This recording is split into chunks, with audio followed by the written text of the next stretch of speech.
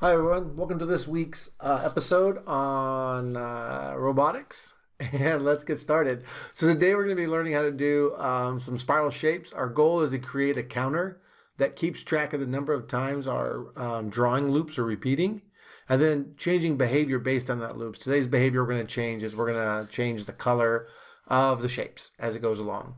So let's get going. Open up a web browser and go to vr.vex.com and then open up your playground and let's get started. So looping in computer programming is incredibly important. It's how a computer can easily do repetitive tasks without having to build multiple sections of the exact same code. Also, keeping track of the number of times that the program has looped through a particular loop is also a really important skill to learn. Today we're going to be focused on that skill. You have to forgive me, my computer's running really slow today, but we'll survive it. And today we're going to be using the art canvas, so I'm going to kick over to the art canvas on the playground and expand my window so I can see a little bit. We can see a little better than that.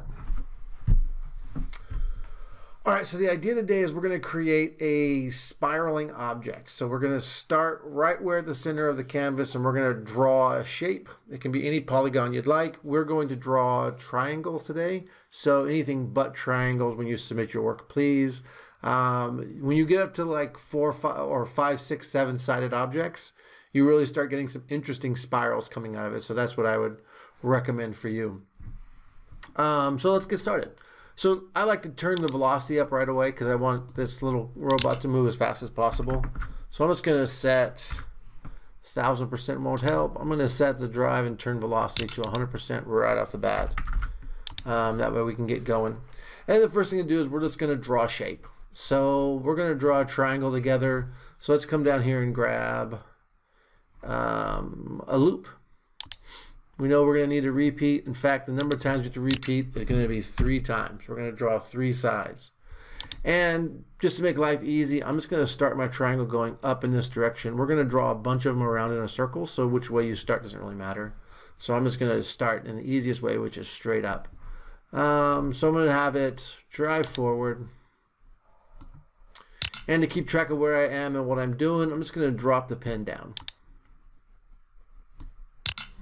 I can also give it a color and we can do all that later. Let's just worry about right now getting it marking and then worry about color later. Now, once I drive forward some distance, I'm going to make this a large number because I have a lot of room to work with. I think from the center to the top is about 900.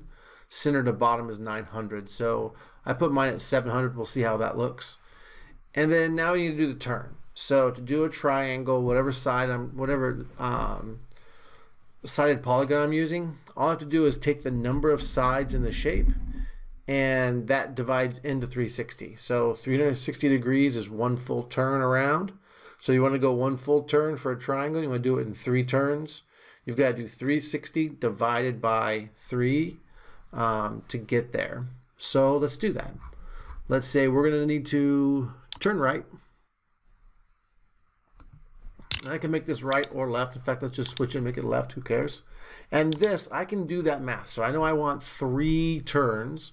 So I can do 360 degrees, 1 full turn, divided by 3 to find each of the turns I need. Or I can just do math with the program. Like there's no reason to do that because if I make a mistake, that's problematic. So here I can just drop in this divided by block. And I can just put the math right here, 360 and then divided by 3. Okay, so that gives me 365 by 3 is 120, so 120 degree turn. Let's just try this out and see what happens. It's going to repeat 3 times. We've got no problems with this. So we're drawing, boom, it's turning. Okay, good, turning, and I get a side facing triangle. Awesome. So now my goal is to create a bunch of those, all starting at this same point, except I want them to be offset a little bit from each one. So every time I want it to be a few degrees, like instead of starting straight up, I want it to start out at an angle this way a little bit. So my next step then is to create another repeat loop because I know I'm going to need to repeat this. So I'm going to grab a repeat loop. I don't want a forever loop because I do want to control how many times it goes around and does that. So when it's here, now I want the heading to be off a little bit. So I can get that in a couple different ways. What's the easiest way? Yeah, let's try just a quick turn right and see if we can make that work. So we can do a turn right, and let's make it some small number of degrees. Now this is going to have to go all the way around in a circle, like offsetting a little bit each time. So what we want to make sure we're doing is having this degrees it's offset by be a number that divides into 360. So 36 will divide into 360. So let's try that to start with. So 36 degrees, that will go 10 triangles, right? So 36 degrees each time is 10 triangles. And then it'll repeat. Let's try that real quick. See if we got something going on. So we got our first triangle going. Awesome. And at the end it turns 36 degrees and draws a second triangle back on top of itself. Awesome. So that's actually given us a pretty interesting looking shape to start off with right away. That was kind of cool.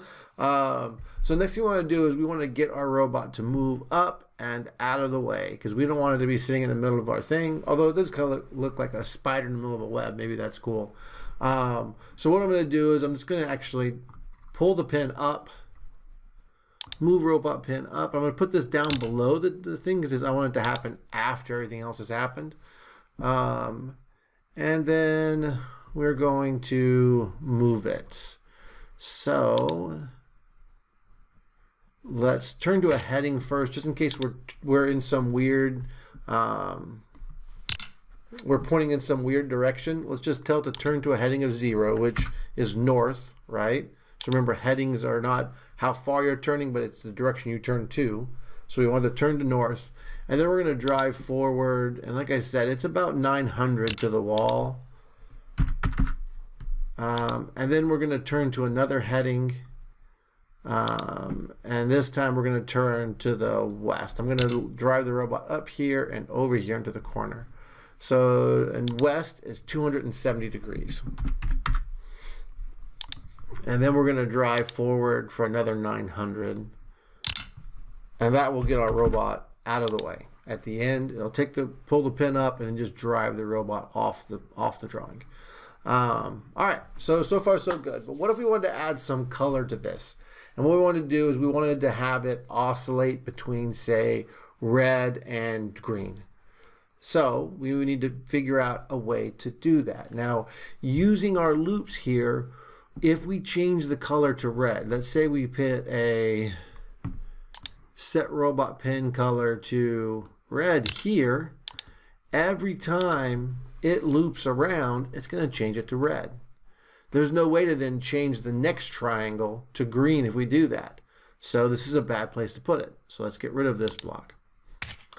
What if then we put the robot pin color outside of that triangle? Now it would repeat 3 times. It would come down here and it would change it to red. And it would draw, and then it would come back up here and it would go through and make a red one. And then come down here and change it to red again, which is already red, and make another red one. So then it wouldn't be like kind of bouncing back and forth. Well, one thing we could do is we could create multiples of these and have them run after each other. But that's what we're trying to avoid. We're trying to avoid having to copy and paste and make a whole bunch of huge amount of code for a very simple task. So the way we do this in computer programming is we create what's called a counter. So it's just a variable that's going to keep track of the number of times we've gone through a loop, and then it's going to allow us to control things based on the number of times through the loop. So the first time through the loop, we'll say, hey, make that red. Second time through the loop, make that green. And then we can reset the counter back to 1 and then say, oh, so the first time, red. Second time, green, reset it back to 1. Red, green, red, green. So that's our goal right now. So we're going to make a new variable. Let's call it counter. Or something else that makes sense to you is fine. And we're going to start that counter. We're going to set the counter to the starting value to 1. 0 for us isn't that helpful. You can do like 0 and 1, but it's probably a little easier to think about 1 and 2 times 3 instead of 0 times 3 or 1 times 2. It's more descriptive in my mind. And then what we're going to do is at the end of this loop, so once we leave, so we're going to be counting up not the number of sides it's drawing, we're going to be counting up the number of triangles or shapes it draws. So here's a key thing to do. We've got to put that change counter. We're going to put it outside of the triangle loop. Let's put some comments in real quick, actually. So let's call this the polygon loop. Remember, a polygon is just a regular side. Well, let's be more descriptive. Let's say it draws a polygon. So this is our polygon drawing loop. If we change the number of repeats and the angle, we change these 3s to say 5s, it'll draw a pentagon. If we change the 10, it'll draw a decagon. So just whatever we change those to. We'll also have to adjust our size of our sides if we change the number of sides we're doing, but you'll figure that out when you do that. So now this draws a polygon, and then this, let's say, I don't know, it offsets the robots for the next shape.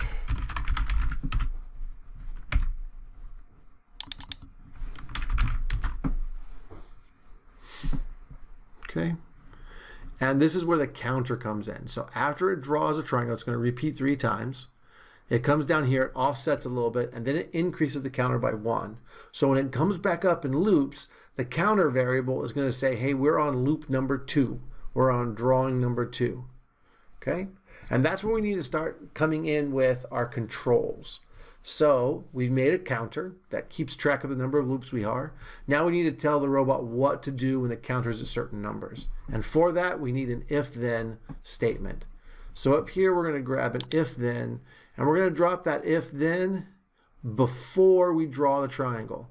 Because we want to set, well, that's going to be tricky to do. We'll build it out here, then we'll drop it in once it's built a little bit.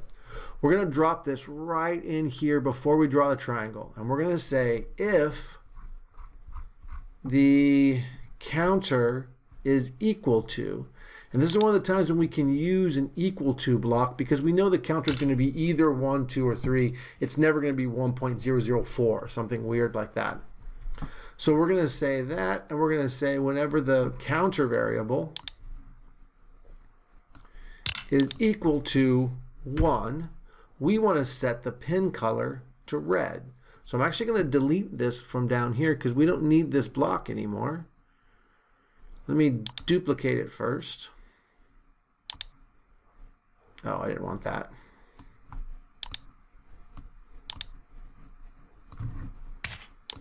Set the pen color to red, and then I'm going to just delete this block here because we don't need to set the color red there anymore. And then we're going to take this, and we need one for what happens when it's 2. So, okay, Control C, Control V, and now we say, so if the counter is equal to 2, we're going to do something different. We're going to change it to green. Now I could add a 3 here and put a 3 down here and a 4, and I can go from green to black to whatever I want, right? Okay, so now I need to pop this right up here before I draw the triangle. So, and I'm going to do this, and let's put a comment up here and just say this alternates, if I can spell, hang on, alternates the pen color for, well, let's just say alternates the pen color because we can change how many times it alternates and stuff, so let's not be too descriptive there. So this set of code alternates the pen color on counter 1 and 2. Let's see what happens. So we'll reset and let's draw. So awesome, we've got a red one to start with, which is what we wanted. And the second one hopefully will now be green. Oh, that's awesome. It is green. It looks amazing. And now the next one should be red again. We want to go back and forth, but it's not. So because neither of these, like when it went through the third time, when it went through the third time and it went up through and evaluated this, the counter wasn't equal to 2 or equal to 1 or 2, so it didn't change the pin color, just left it green like it was last time. So what we need to do now is learn how to do this little bitty trick, which is to reset the counter after it gets to 2. So it always just goes from 1, 2, and then starts over 1, 2, 1, 2, 1, 2, 1, 2. Okay? The way to do that is another if-then statement. Now, where that if-then statement goes is really important. We want it to, on the first pass through, we set the counter to 1 up here. We want it to change the pin to red right away. Draw one triangle red. The counter goes up by 1 to 2. It comes up here and it changes it because the counter is equal to 2 to green. Draws a triangle. After it draws a triangle, we now want to reset that counter back to 1. So down here, if we notice, we're going to put an if-then statement. We'll build it on the side first and then put it in right where we need it to be. But we need it to be right down here in one of these, in this section here, because we want it to change the counter. In fact, we're going to want to put it after this change counter number, because once it gets down to here, it's still stuck at 2 after drawing the second triangle, and this is where it turns to 3. And once it turns to 3, we want to say, okay, now set it back to 1. So let's go back to here and say, if the counter is, this time let's use a greater than block. So if the counter variable is greater than, now what's the problematic number? And that's of course the number 3. So if it's greater than 2, if it's greater than 2, after it changes here, we're going to say set the variable back to not 0 but 1. So set the counter variable back to 1, and that has to go below the change. Okay, so now on its first pass through, we set the counter variable to 1. On its first pass through, that number 1 changes the color to red. It draws a shape. It leaves that shape. It increases the counter up to 2, saying, okay, now we're on triangle 2. This is not greater than 2 yet, so it skips this part, goes back up, and when it gets here, it says counter is equal to 2. It changes now to green. It draws a green one. It leaves the green and sets up for the next one, and then it changes it up to number 3. So the counter says, okay, we're on the third pass now. But because the 3 is greater than 2, it executes this code, resetting the counter back to 1. It comes up here, and it says, oh, okay, so counter is 1, we go red. Great. It comes here, draws a red triangle. Comes down here, adds 1 to it to 2. Goes back through, draws green. So you can see how we've just been really sneaky with adding a few if-then statements to be able to count up a certain numbers, control some aspect of the robot based on that count number, and then reset that count number whenever we want to so that we can keep repeating that. Let's see how that works now. If everything is perfect, we should be able to see a green triangle followed by, a red triangle followed by a green, followed by red, by green, by red, by green. Awesome. So you can see a lot of things happen there. So we got the red-green overlap we wanted. We also noticed that our robot took off and got out of the way at the end. So that's kind of cool. And now we just want to think about what things we can do with this. So what if I wanted to add another color to it? I could easily just grab one of these, copy and paste it. Whoops, that copy and pasted a lot of stuff. Throw away all that extra nonsense I didn't want. And I could just set this one to 3. And I would say, okay, then I want to add blue to it. So I want to have a 3 color mix in there. I drop that in, and now I'm just going to say whenever the counter is above, it's greater than 3, because that's my last useful number that I'm using. I end up with that. So that's great. Well, what if I didn't want to have it alternating every time? What if I wanted a whole bunch of red ones in a row, and then the green ones at the end on one side or the other? So what I could do is I could let this counter go up to however many I'm going to draw. So here I'm going to draw 1, 2, 3, 4, 5. There's 10 of them all together here.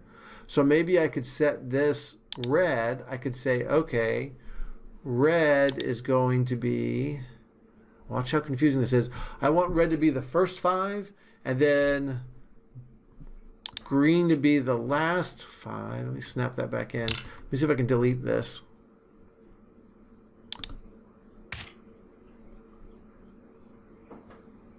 Yeah, I think it did what I wanted to do. Let me make sure. Yep, that was good. So I'll delete those.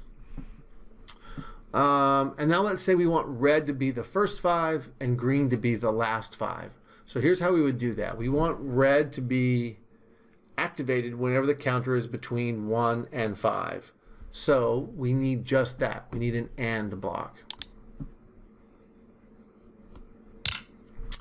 And you've probably done this in math class a million times. What we're going to do is do, you know, you can say that x is greater than or equal to, and then you graph it and shade in one side or shade in another side. So we're going to do something like that. So we're going to say whenever the counter is greater than 0, meaning 1 and above. So we're going to say greater than, oops, I just threw the other one away. Let's get that AND back in there. And greater than, to be careful, make sure we're just getting, yeah, that one little right in there. So we're going to say whenever the counter is greater than 0, right, which means 1 or above, but we want to end at 5. So we want it to be greater than 0, but less than, and not 5, because less than 5 would be 4. We want it to be less than 6, because we want 5 to still make it red. And again, we want to put the counter in there. We're still triggering our stuff off the base of what the counter is. So if the counter is greater than 0, which means 1 or above, and less than 6, which means 5 and below. So 1 and above, 5 and below, 1 to 5, it's going to be red. And the same thing we're going to do over here. And I'm just going to grab this and paste it. And we're going to say when the counter is greater than, and here's a little weird, we're going to say greater than 5, because this should be 6 through 10. And greater than 5 is how we say 6. So when it's greater than 5 and less than 11, because we want 10 to still trigger it, right? And here, the last useful number we have is 11. When we hit 11, we want to make sure that we're then going back and changing it back down to 1. All right? Although in this case, it won't really matter because it won't repeat after 10 anyway, so we don't really actually need that. But it's good to keep it in there in case we increase a number. Okay, so let's try this out and see how that works. All right, that's terrific. We got half red, half green on one side, so that's a way to play with some stuff. Now, what if you're like, hey, you know what I want to do? I want to use all 4 colors, but randomly. So that's an easy way to do random stuff. So to do that, if I want to do all 4 colors, I'd pull this out, right? So all this range nonsense out, and I would put an equals back in, and I would say, hey, if the counter is equal to 1, and then I'm actually going to delete this block here because it's so messed up, it's going to be hard to mess with. And I'm just going to say Control-C, Control-V, and I'm going to get rid of all this extra repeat stuff. So I've just got this one if loop, and I'm just going to copy it a few more times. I'm going to say here, this is 2, and this one back here is 3, and this one back here is 4. Let me snap them onto each other. Boom, boom, boom. So 2, 3, and 4. These are the 4 different colors that are possible. So green, blue, and black. Now, I don't want these to come in a specific order every time. I want them to be random. So the way to achieve that is down here. I'm going to get rid of the change counter block. And I don't need to, and I'm going to change that into a random number. So I'm going to grab this set counter down here, and I'm going to say set it to a pick random. And instead of 1 to 10, I'm going to say 1, 2, 4. And it's going to choose either a 1, 2, 3, or 4 every time. and that should randomize it, which means it's not actually a counter anymore. It's just some weird selection thing. So I don't need to increase it. I can just delete this for block. So I wouldn't need to reset it every few times either. So if I do this, let's see what I get. Okay, that's something a little different. So we've gone through now 3 or 4 different ways to change the colors and play with some ideas. Feel free to modify those and do it the way you'd like to do it. And then let's do one more thing. Let's just try one here with, I don't know, let's up this to 7. And that means this has to change to 7. And you know what? You might be saying, Mr. Haza, that makes no sense. Well, I keep changing both these numbers when they have to be the same all the time. A safer way to do it is just to make a variable called sides. So let's do that. Just grab sides. We'll throw in sides here because that's the number of sides that we want to have. We throw in sides here. So now they're both definitely going to be the same whenever. And then down here, we just do a set variable command, throw it up at the top.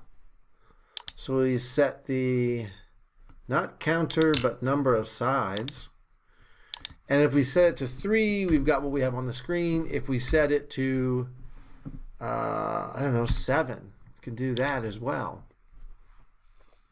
And then we can say, you know what? Maybe we want to do more than 10 each time, right? And remember that each offset we do, the 36 degrees, this 36 degrees made that 10 times because we need to do it 10 times around. So really what this is this number 10 is 360 degrees divided by the offset here. So let's do that. Let's throw some math in there. So we can do a divided by here. So one full turn is 360 degrees all the way around in a circle. If we do 36 degrees each time, so 36, 36, 36, we need to do that 10 times all the way around. So 360 divided by this number of degrees. So here we can just say, all right, so it's 360 divided by here. So let's give that a variable, because again we have a situation where we have 2 numbers that have to be exactly the same all the time. So if I change one of these and I forget to change this one, I break it. So let's just do, I don't know, offset turn. That's what I'm going to call it, turb. I'm going to call mine offset turn because it kind of offsets the robot for the next shape. So submit. And I'm going to grab offset turn. I'm going to put it right there. And I'm going to grab offset turn and put it right there. That keeps those two linked. So doing mathematics in this way, like this, and setting these variables to be the same thing really makes your code much harder to break. So I'm going to set the offset now. And I'm going to do it at the top so I can easily make these changes later. So set my offset turn. Now if I type in 36 degrees, that's going to make this turn 36 degrees just like it was. It's going to put 36 in here, and 360 divided by 36 is 10. But what if we did something smaller, like, I don't know, 9 degrees? And we ran this code. Now 9 goes here, and 9 does divide into 360 evenly, so that's nice. And then 9 degrees goes here. So let's run it and see what happens.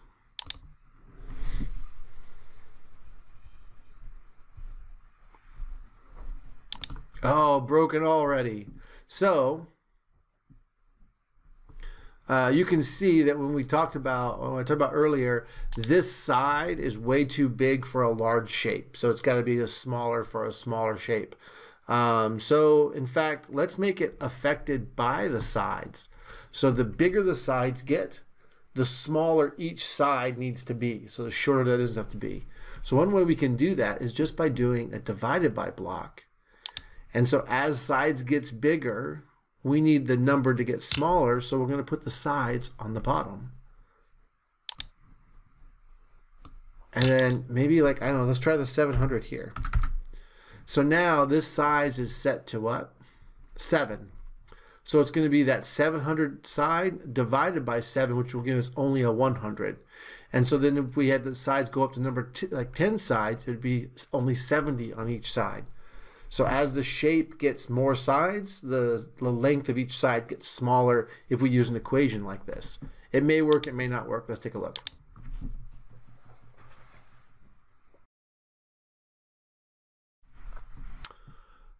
Okay, so some things I noticed with that. We drew a really small shape. So here's what I realized is and when we first thought about this, for a triangle, 700 worked well. When we added this equation, we would want that triangle to create a 700-degree side. And so if we put a 3 in for sides, we get 700 divided by 3, which wouldn't give us the 700 we wanted. So really, this should be like 2,100. That way, when we put 3 in, 2,100 divided by 3 is 700. That gives us more like what we started with the triangle, and hopefully might fix this kind of small thing. It looks a little bit cool, but it's a little like dumb looking too. I'm not sure. I'm a huge fan of the randomness. If you want to use it, feel free. I'll do one more drawing at this higher side, and then maybe the 9-degree offset is really too small of an offset, but let's see what it looks like.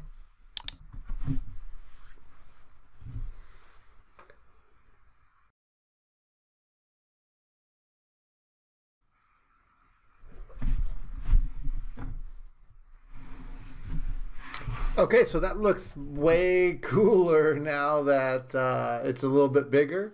So adjust the size, the number of the sides that you have, the length of each side, the number of offset or the size of the offset you have, play around with those things, create something interesting. And yeah, when you're done, submit your work to teams, have fun with it. Try to modify everything that we've done in here and play around with some stuff. Especially the counters. Make sure you're understanding how the counter works and how to reset the counter if you need to. I know right now we don't need to because it's random. But I hope you enjoyed that. I hope you can create something kind of fun and interesting for me to take a look at. And have a great time.